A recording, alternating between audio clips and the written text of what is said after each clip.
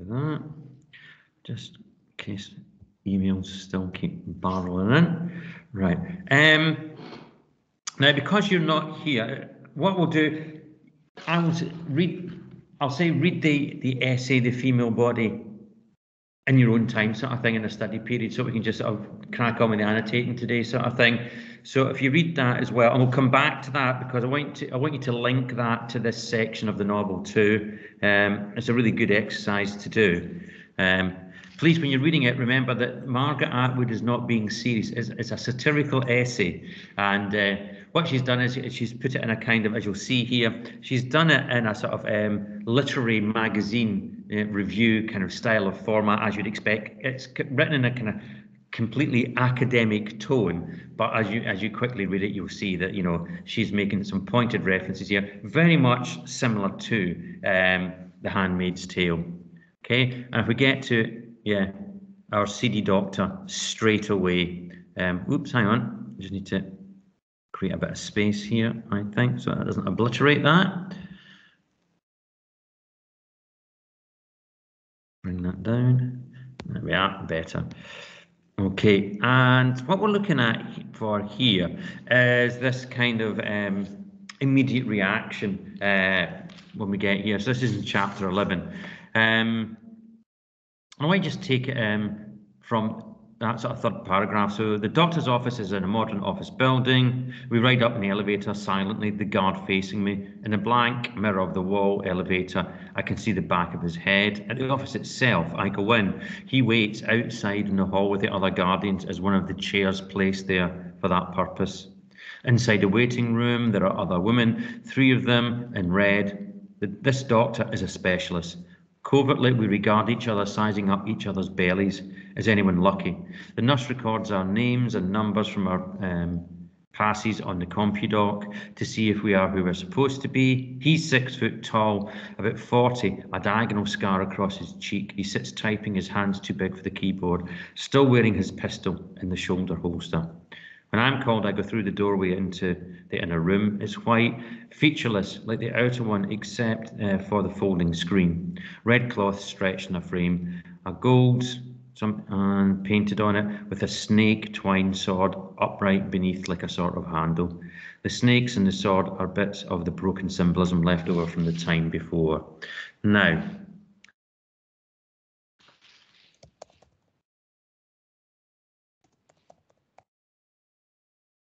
can't spell.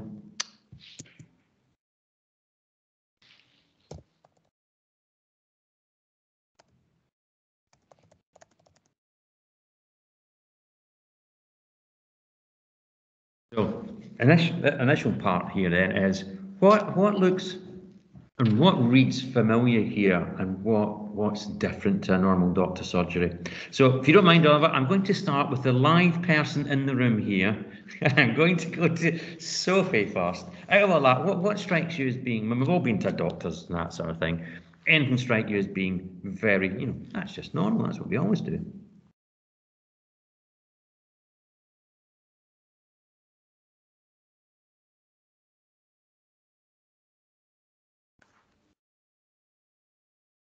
The reason I'm going to the doctor.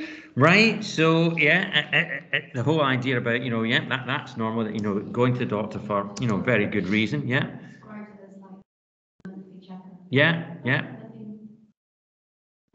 Yeah, nothing different there, yeah. So, and it's, yeah, and if you were pregnant, that would be it, yeah.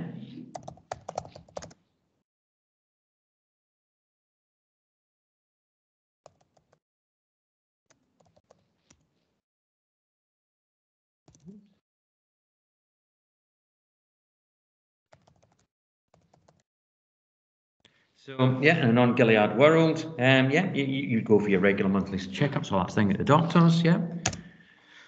Oliver, anything else here strike you as being, you know, quite normal? It's normal behaviour? Just it's like a regular office building. You go up in the elevator. Sorry, could you say that again? Oh, just that it's like a regular office building and they just go up in the elevator. Normal. Right, yeah, but what's different in this elevator? there's a guardian in there. There's guards here. We have guards in the elevator. There's guards everywhere. Even the guy, the nurse at the computer has got his shoulder holster. So I think we'll pop that into the unnormal sort of idea. But when you're waiting around in a doctor's surgery, what do you tend to do to pass the time? And what might catch your eye? Isn't it? We all do the covert looking at other patients, you know, and we think that, wait a minute, I was here before them. Why did they call before me? You know, my appointment was an hour ago. I should be getting seen by now. Yeah, that's kind of a hangover, yeah.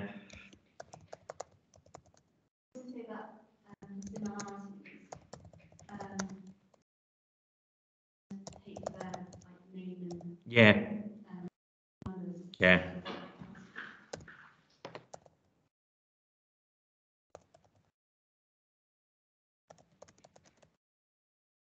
Yeah, it's what we all do. We all do that, you know.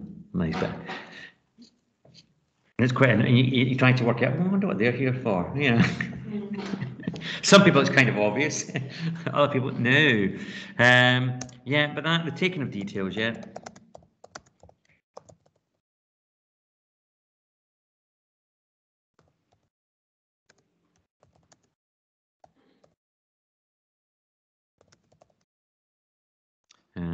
Yeah.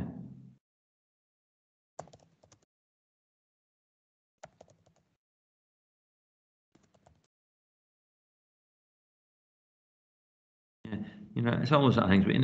And again, this is what makes other parts of it more chilling. Yeah. Then if we think about the things that are abnormal. Like on a seven guards. Right. I think she mentioned silence someone, which is like when you think of hospitals, at like the nighttime it's quite silent, but in the daytime it's quite like busy and bustling. It can be that sort of sounds. Although in the waiting area, isn't it? No, even when you're talking, people get to go. You always whisper. You never speak out loud. What's your disease then? Yeah. How long have you had it for? Yeah. Yeah. So we'll get guards everywhere. Oh, the fact that they've got guns in there. Yeah. Lots of guns. Yeah. Oliver, anything else strike you as highly unusual at this surgery? The fact that the doctor's got a pistol. Oh, has he got? Oh, oh. Wait, He can you hear dropped. me? He dropped. I can hear you now. Yeah. Oh, right. Anything that? Do you find anything else here about unusual, Oliver, in this surgery? Yeah, the nurse has got a pistol. yeah, that's a bit unnerving. Yeah.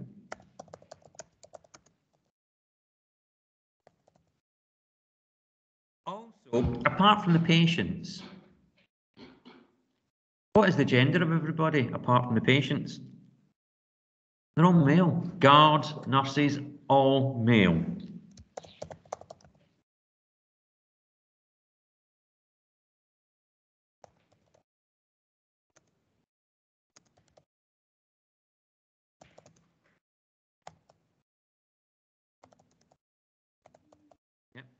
So the only females there are the patients. Yeah, it's almost like they've all been kind of herded together, isn't it? That sort of thing. Okay, so and again the symbol. Do we know what this? Do you know what the snake and the sword are? Do you know? Hmm?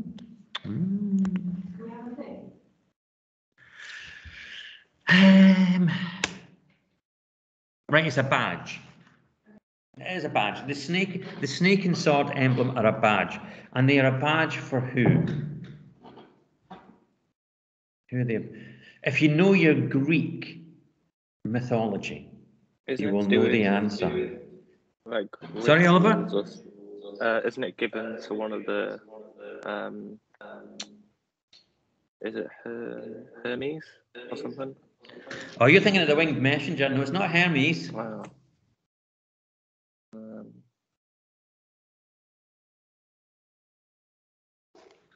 Yeah, doctors and stuff. Like the symbol of the oak. Yeah.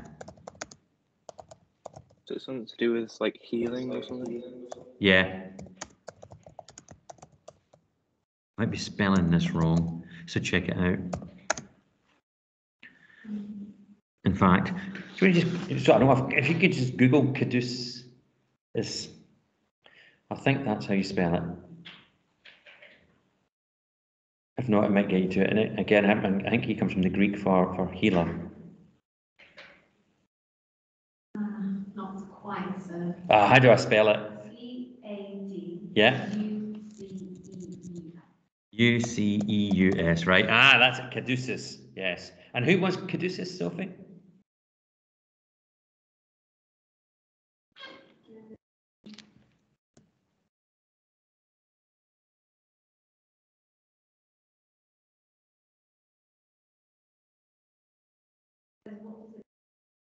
It's for medicals.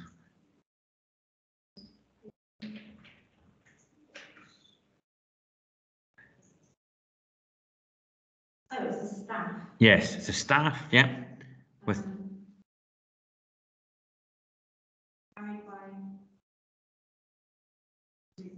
yeah, okay.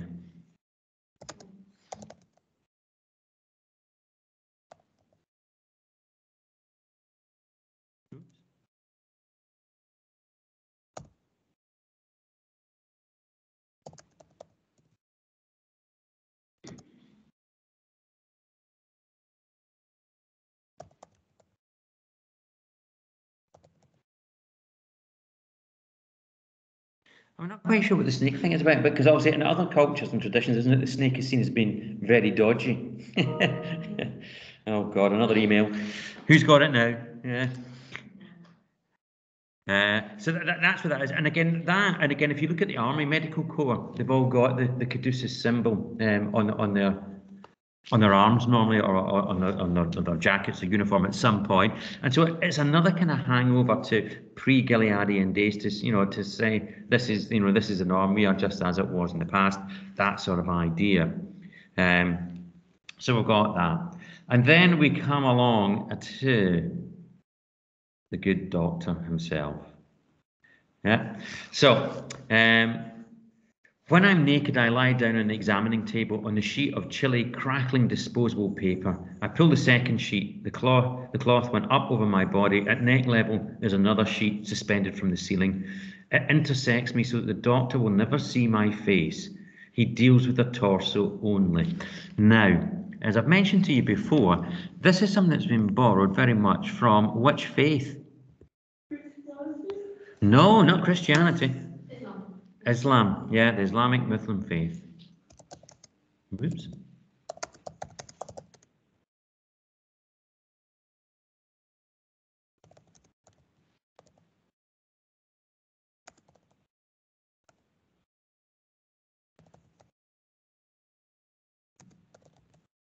No, it is there, it's meant to be. And sometimes as well, it'll be a case that again, the weird thing was, because wasn't it, it was in those societies, if you go back, women wouldn't be able to be doctors, so you couldn't request a female doctor. It would always be a male doctor. But one way to kind of get around this, and it was only the part of your anatomy that was unwell, sort of thing, that needed tendering to, that would be the only bit that would be seen in a hole in the sheet, sort of thing.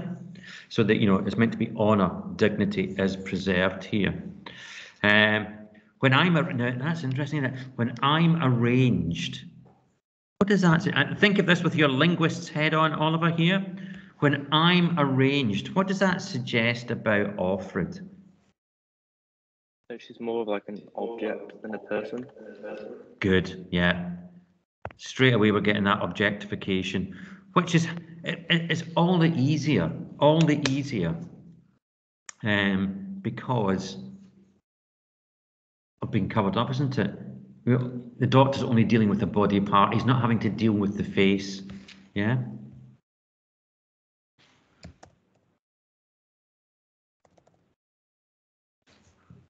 Sophie, do you want to add anything to that? The idea about I'm being arranged.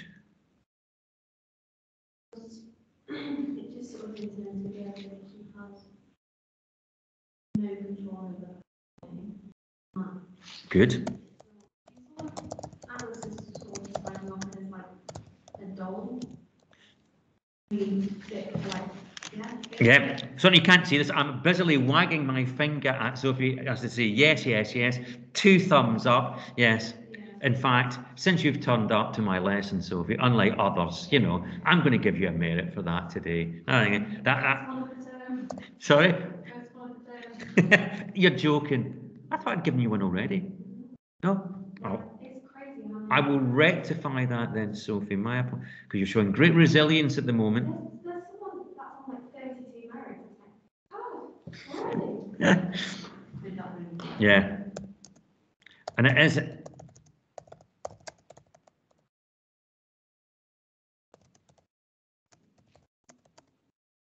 You know, and again, if you think of, you know, let's go back to Toy Story. Think of Mr. Potato Head, Mrs. Potato Head. Now you can stick on your arms and your head, and you can change the whole thing. It's that, isn't it?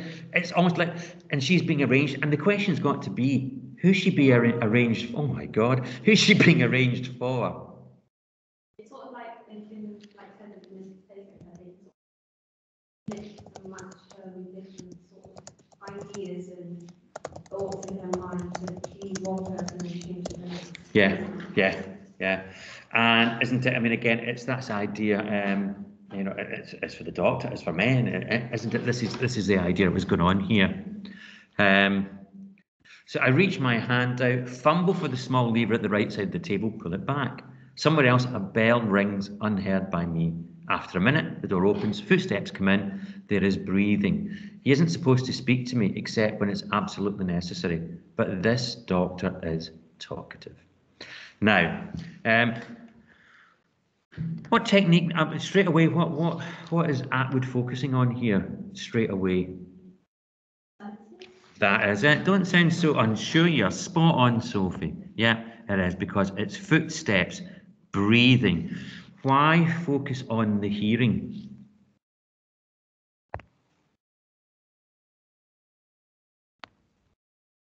Why do you think she focuses on the sense of hearing?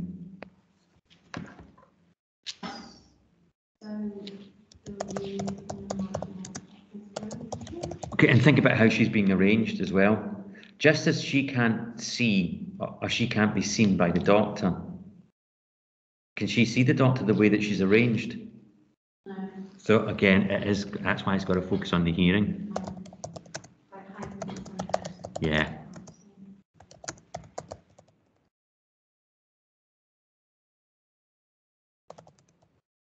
They can't see each other, that sort of idea. And it is that. And again, think how kind of unnerving that is as well. Think about how, and again, when we know what the doctor gets up to, just think how that idea about his breathing will become horribly oppressive.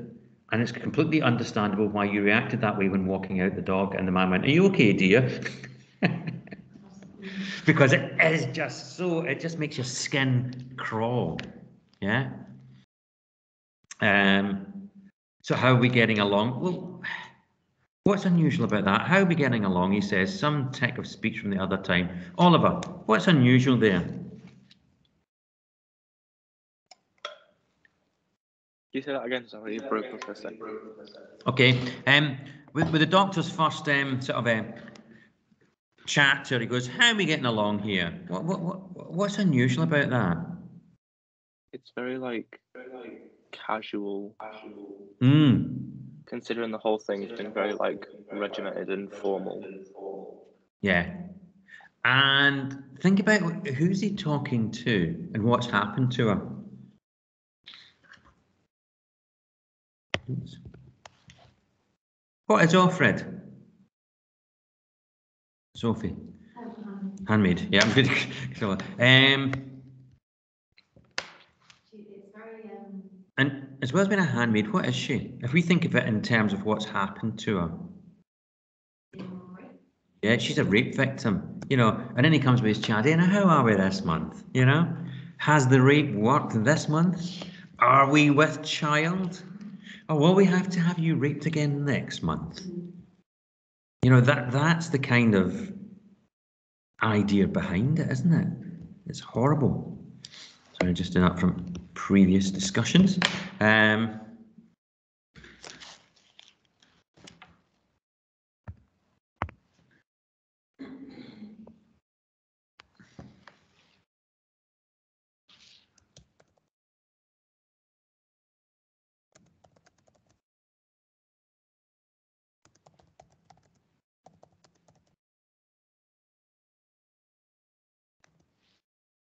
Oh, could you say that, he says some speech from another time, like tick, what is it that people have? Yeah. Now, a verbal tick is, it's, you know how, again, you know how teachers have catchphrases? Yeah. Yeah. It's sort of like, and they do it like in autopilot in their Yeah, mind, so- they can't help Yeah. themselves. Yeah, it's that idea, you know, and it's almost like, you know, how sometimes folks say, immediately they just see you, they just start with the same phrase all the time. Oh, how are you? Or, what nice weather we're having here, is it? You know, it's that sort of thing. It's just, as you say, it's just an automated response. No thought goes into it, and they just go. Also, in what other sort of setting would you hear that kind of thing? Saying, oh, how are you? You're like meeting up with a good friend or something like that, in a while. Yeah, I'll get it queued up for tomorrow. I heard something that it was really horrible, not really horrible, but again, you can't. Every time I hear these things, I think, oh, that is so Handmaid's Tale. That is so, and it's like radio interviews and things like this. We'll be able to get it on the iPlayer. I'll just queue it up for. Oh, I'll probably send what I'll do is I'll send it out to you because I think I don't see you tomorrow. I don't think. Do I? No, it's available free day. I'll get it queued up so we've got it for Friday's lesson, and it's something that I won't preempt it. I might even send it to you to listen to. Right, go to this bit because it will blow your mind about, you know, what sort of world we live in. You just think, hey, what? And it ties in with this guy here. So yeah, so we've got that. So we've got that. It's almost like he's, you know, having a nice little chit chat, and then it gets, you know, the sheet is lifted from my skin, a draft pimples me. So again, more sensory detail now, isn't it? It's the idea of touch. A cold finger, rubber clad, jellied, slides into me. I am poked and prodded. The finger retreats, enters otherwise, and withdraws. Now, you cannot help but get that there is sexual connotation going on there, isn't there, as well? Yeah, and it gets worse. You know, nothing wrong with you, the doctor says, as if to himself. Any pain, honey? And again, she's got it, and she italicizes this, isn't she? He calls me honey. What can we make of that? Right, what does that tell us about his perception, the doctor's perception of her? It's like, when I get there, you already see how Who do we call honey? Who would you say? I mean, sorry? like love one. Yes, that's a term.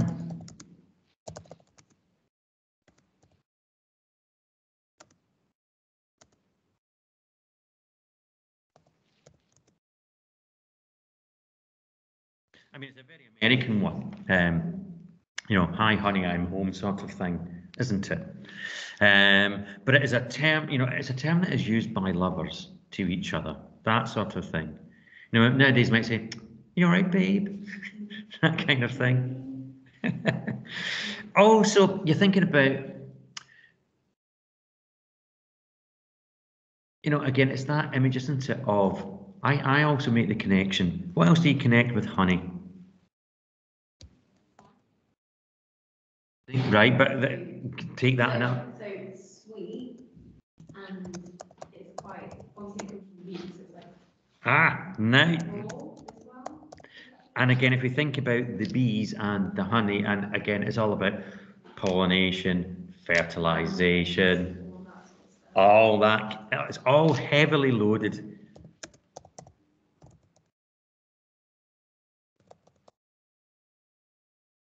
Yeah, so we can begin to think of all those things. It's such a heavily loaded phrase. Yeah. And that gets her. her antennae spark at this, isn't there? And again, almost again, when the doctor says as well, nothing wrong with you, it's as if he's regarding her as a what, Sophie? I'm going to start doing it because I think it's probably, Oliver, I'm not meaning to leave you out here, but I think it's probably easier if I have this sort of conversation with Sophie, who's kind of in front of me. But feel free to jump in at any point, okay? Okay. Yeah. As I was saying there, yeah, he says there's nothing wrong with you. It's almost as if he's seeing her as what?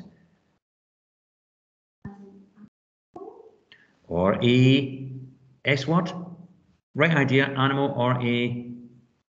He's giving her a poke in the prod, saying, nothing wrong with you. Like SP. Think medical. SPEC. Oliver got it. It's like she's a specimen, isn't it? He's having. Oh yeah, you're all right. Yeah, you'll do. He's kind of sizing her up, isn't it? And then she just gives the one-word answer. No, I say, my breasts are fingered in their turn. A search for ripeness wrought. The breathing comes nearer. Yeah. Yes. In case just to let you know, Sophie just visibly shivered at that point. It is, isn't it? But again, isn't it? She's been looked at, for ripeness. It's like, it's like some sort of fruit, isn't it? Some sort of, yeah. And then, yeah, the breathing again comes nearer.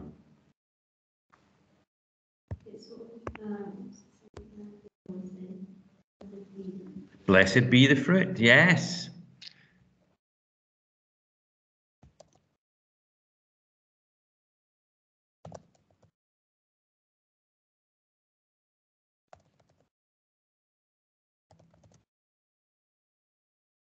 Oops. Hang on.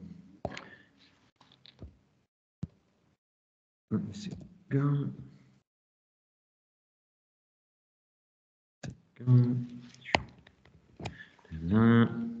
And yeah.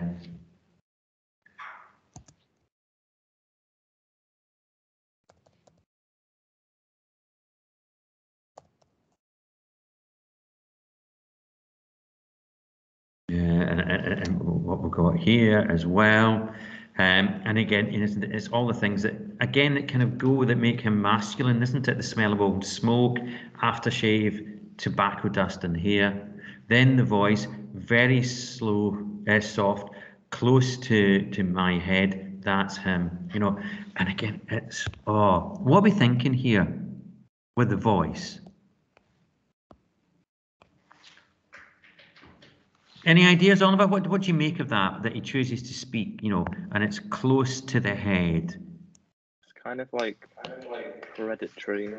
Yeah. Good. Sophie? You say that she's obviously lying down. Mm. And he's coming near her. Yeah. It's and he's obviously on the side of her, so it's going to be where her neck is, which is obviously a very intimate yet fragile place to be. Good, yeah.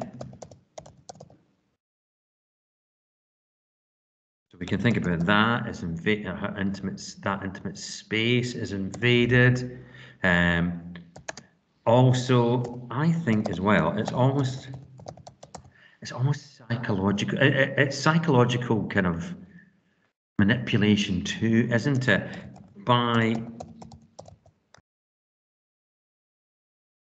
it's like, I think,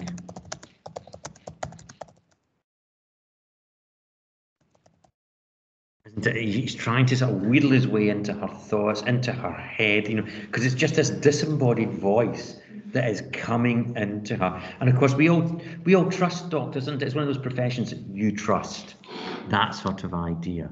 Yeah. And as if that wasn't bad enough, that's him bulging the sheet. So again, we've got the sexual imagery going on here. Now, obviously, it could just be because he's coming down, isn't it? Close to her. There is that. But you cannot help but think of something else as well, I would say, at the same time. Yeah. I think we're all there without being any more graphic. Yeah. And so again, she's just like, isn't she? Is absolutely vulnerable, isn't she? And then it's the insidiousness of it all, isn't it? I could help you, he says, whispers. Now, go into different colour, yeah.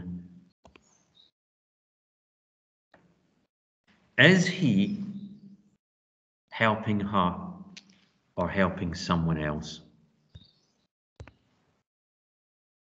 Oliver, what would you say? Is the doctor genuinely helping Offred, or is he helping someone else? Definitely helping someone else.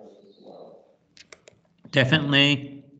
Helping someone else, not her. And who would that someone else be? Like Gilead as a whole, like the cause. No. Thank you. Oh yeah, that is true. Yeah. It's quite literal, isn't it? He is, you know, it's like, you're here, you're vulnerable. Hey, I can sort this out. This is about helping himself. This is about personal gratification, isn't it? Abuse of power. Yeah.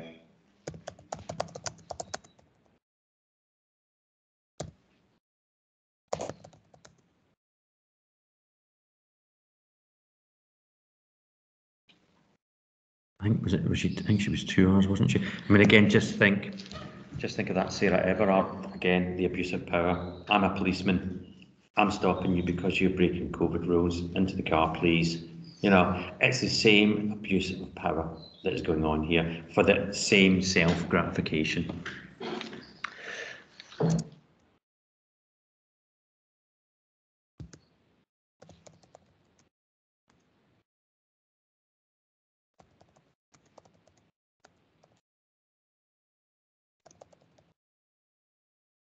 You know, Gilead also allows this to happen, encourages this to happen, isn't it? Here's a doctor thinking, oh, wait a minute, these commanders, they get away with that once a month. Why can't I do that as a doctor?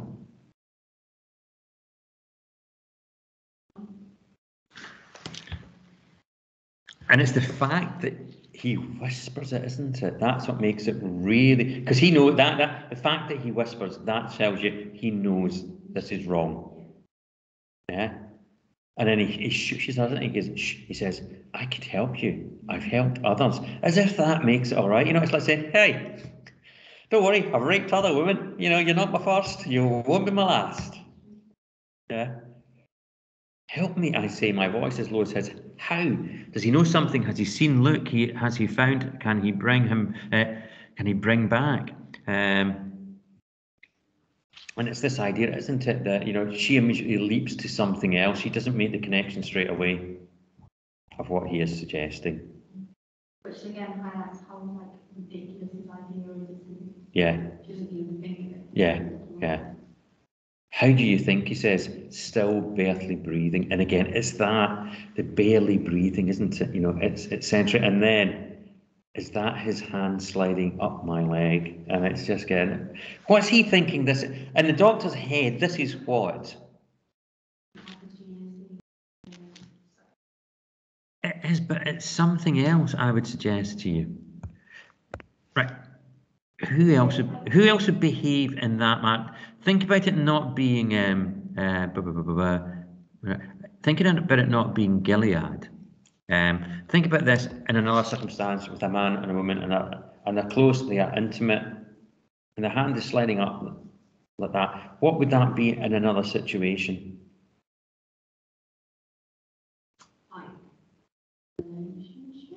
Yeah. This and in the doctor's mind, he's playing this out, isn't he?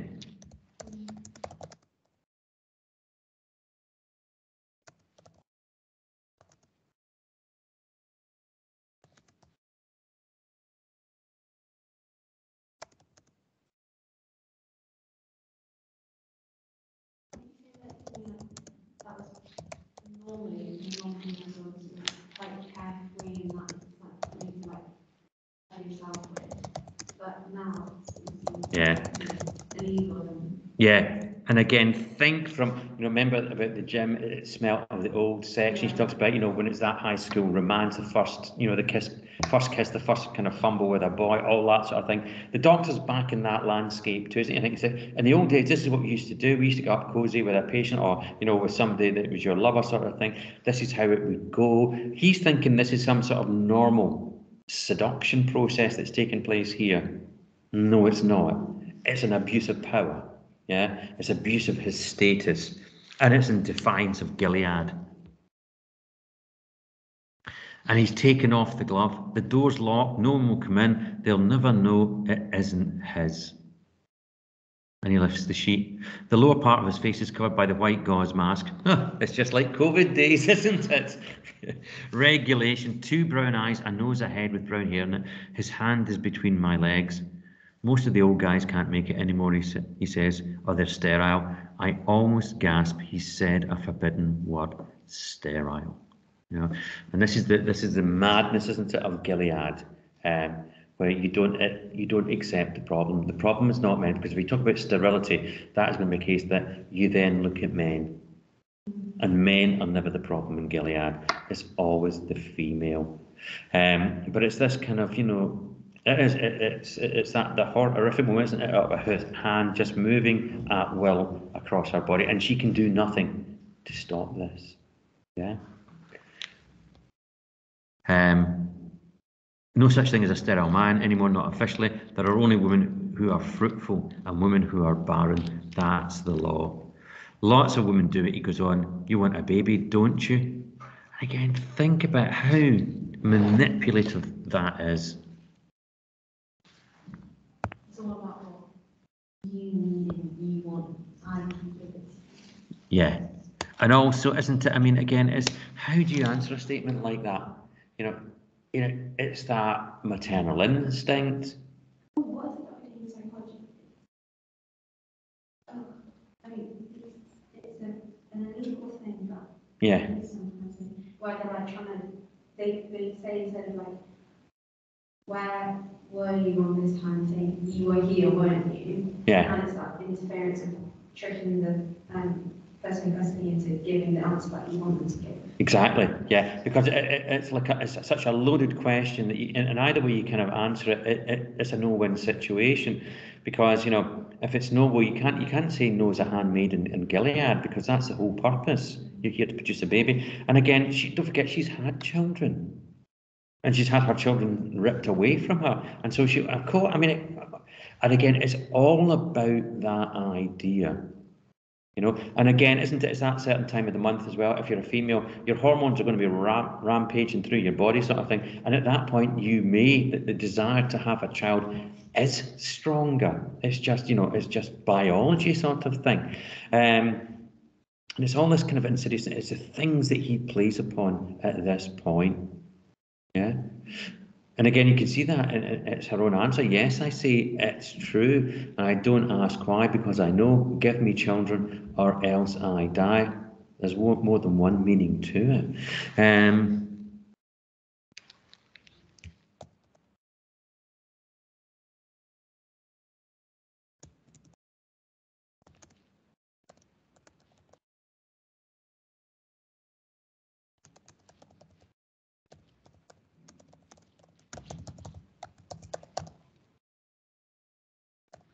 In that respect as well, isn't it? If she doesn't, we know the handmaids get 3 attempts, basically 3 different households to try and get pregnant, produce a child. If not, some other fate awaits them, and one of those fates might be just getting shipped off to the colonies, because it'll be regarded as being that's it, no longer fertile. In this one, yeah.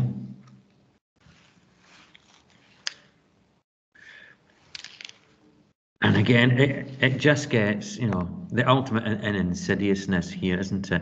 You're soft, he says, it's time. Today or tomorrow would do it. Why waste it? It'd only take a minute, honey. What he called his wife once, maybe still does, but really it's a generic term. We are all honey. And again, this is this kind of, isn't it, this predatory, instinctive behaviour. To him and to other males, that's all these women are. Yeah.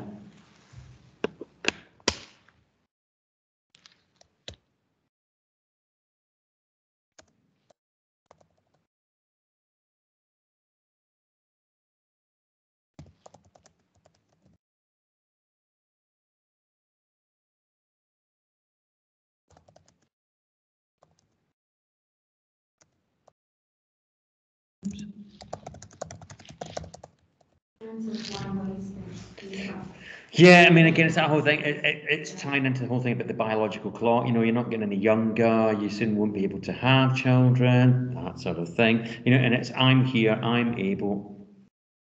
It's almost as if, you know, I'm doing you a favour, an absolute favour by doing this. It's like he's just offering us something like a guarantee. Yeah, I mean, and again, and it's making the whole thing, isn't it? It's transactional.